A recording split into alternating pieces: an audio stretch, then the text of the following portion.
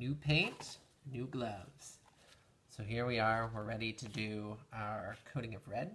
A couple of little tricks that make life a little easier when you're doing detail work. If you have one of these big fatty brushes and you don't want to deal with it, it's okay to change the contour like so. So I'm just doing a chamfered trim, right? And that's going to minimize the amount of brush material I have for contacting my area.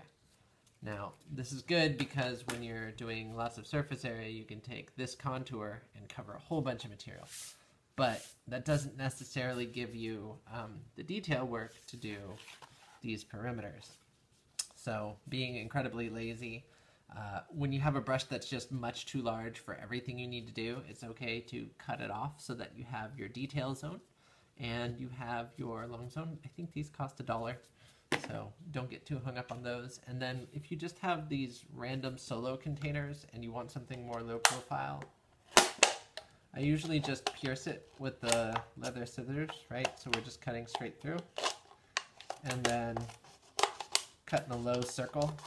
And that's going to allow us to access our paint without having to try and dip all the way to the bottom of that cup. So this is garbage.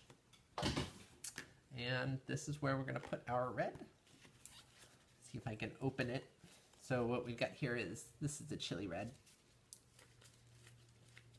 And just a little bit, should be fine. I have since cleaned all my brushes and we're starting out with a fresh set of everything. And we're just going to start by doing our bright red perimeter. And I'm gonna ease my way into the edge, right? So as I start painting, I can float off this edge here and that's fine because there's nothing I can run into with the brush. But that's going to allow me to cut my line nice and clean by that emboss. And although we're worried about making it perfect, we have that tiny brush to chase in any edges, and the emboss is going to help us a little bit with that design.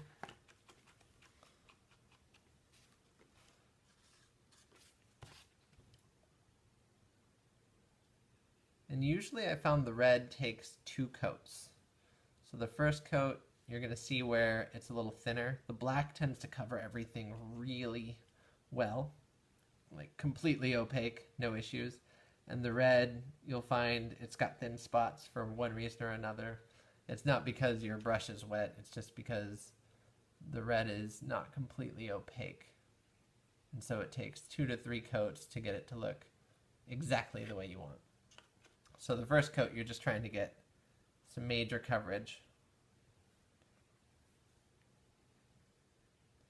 And then the second coat, you're trying to make sure all of your lines are really clean. And the third one is usually just a light touch-up. So we've got that section done. We've got the border. That's nice. And if you see thick spots, try and spread them out evenly so that you're not getting sections that dry really quickly and sections that take forever to dry, because that'll slow down your entire process. So I always go back and I look for, if it's too streaky, just run the brush over it again and make sure that it's not streaky. Streaky! You can see here, oops, little close to my design.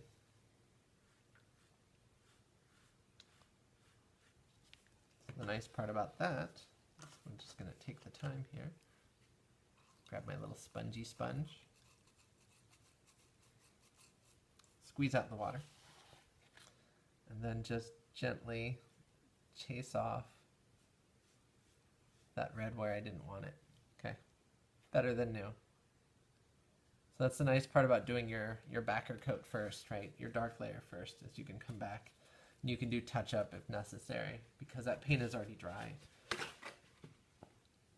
So there we go. And now, I think I want some more red paint, just a little bit. Again, the leather is dry, it's very thirsty. And because we're doing multiple coats, it's always important to make sure that you get everything thoroughly coated.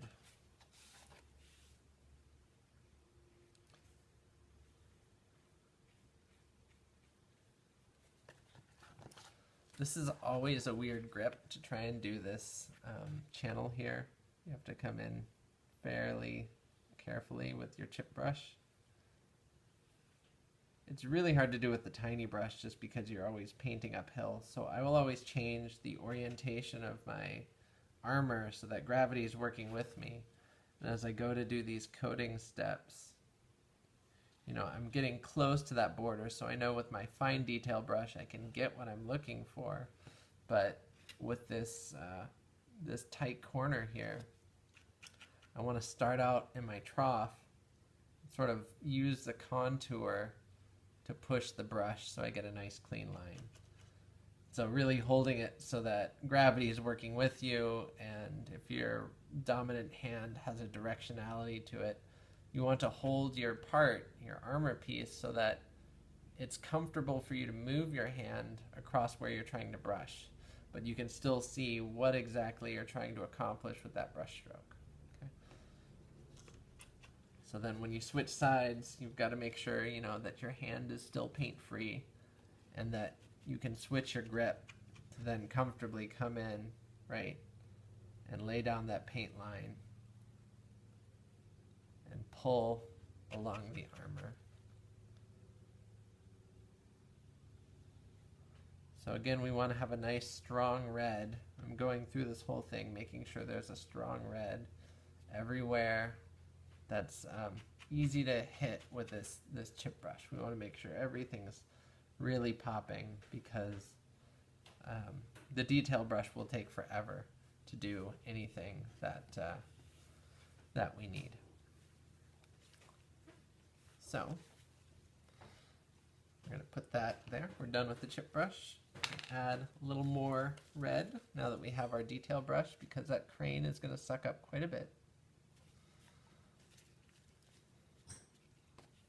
Okay. So here we go. Just touching down where the crane is. And it's okay if you decided you went too far with the black, how to incorporate the red where you want it, or whatever color you've chosen. If you realize that perhaps this detail should have been pushed further out, the emboss will tell you where that is, and you can feel it with the brush. But just take your time to make sure that every brush stroke you're doing is what you want when you have this tiny, tiny brush. Okay?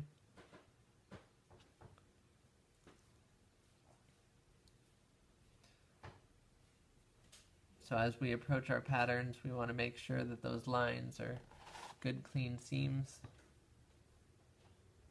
Everything's matching what we're looking for. And that we're not getting huge patches that aren't drying. So once you see those lines get a little thicker or heavier, you can come back with the light brush and just gently touch it up. And just know that when you're painting this, there'll be a little bit of red, a little bit of black, and you'll go back and forth between each color until you're satisfied. And once you're satisfied, that's when we get to do the really fun part, which is riveting. It's like a whole lot of work, and then it's just done. It's like 10 minutes of riveting, and all of a sudden your armor seems very armory. Which is weird, because armory is its own word. Every time I do this crane, it looks a little different.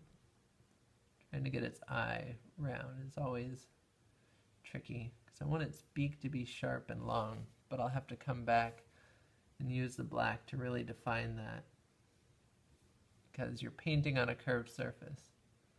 So if you've ever done like painting on a canvas, you know, gravity's working with you, but it's just a flat surface. And when you're painting with armor, you have all these curves, you have all these lines, you have all these textures, and you're just trying to make sure that you're matching all of the physical textures with the colors you've imagined.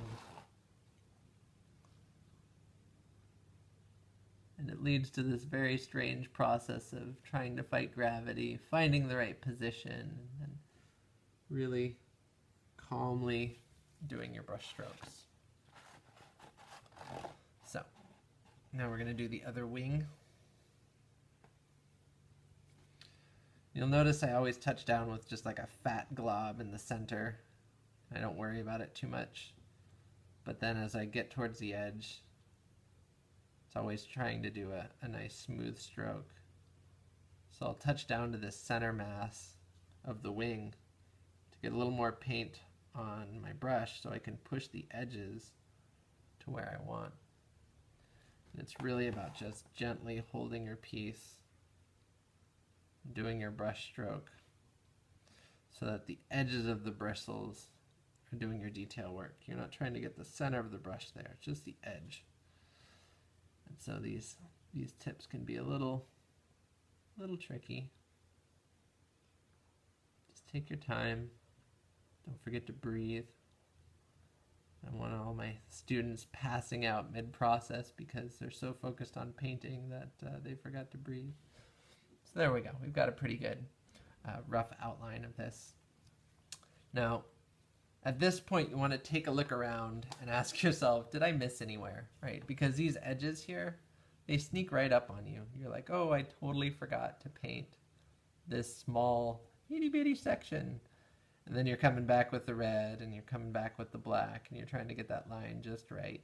So it's always good to do your first 2 coats in red and start hunting for spaces you may have missed.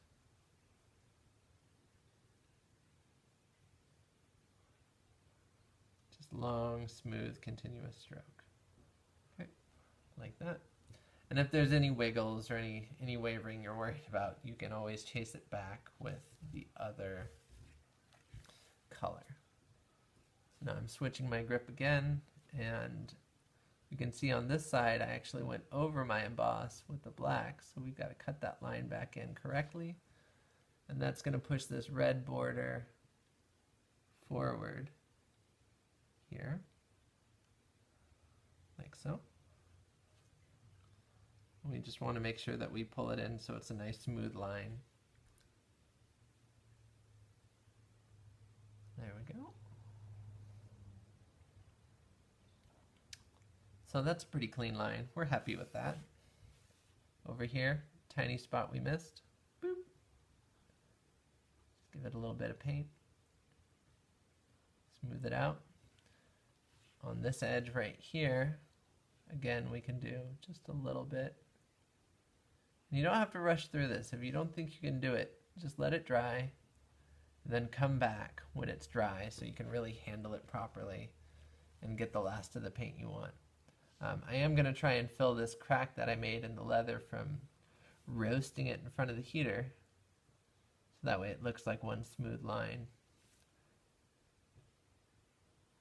I like how this crane sort of looks like a vulture. I think when I come back with the black, I'll try and give it a little more of an elegant neck than the wattle that it has. But it's always an interesting look when you go to paint these transfer patterns with the stippling. How just the slightest brush stroke makes an elegant neck look like a little vulture neck. So there we go. So we're going to call that good. It's close enough for what we need. Here's our final crane shape. And here's our borders. Still drying. And we're done.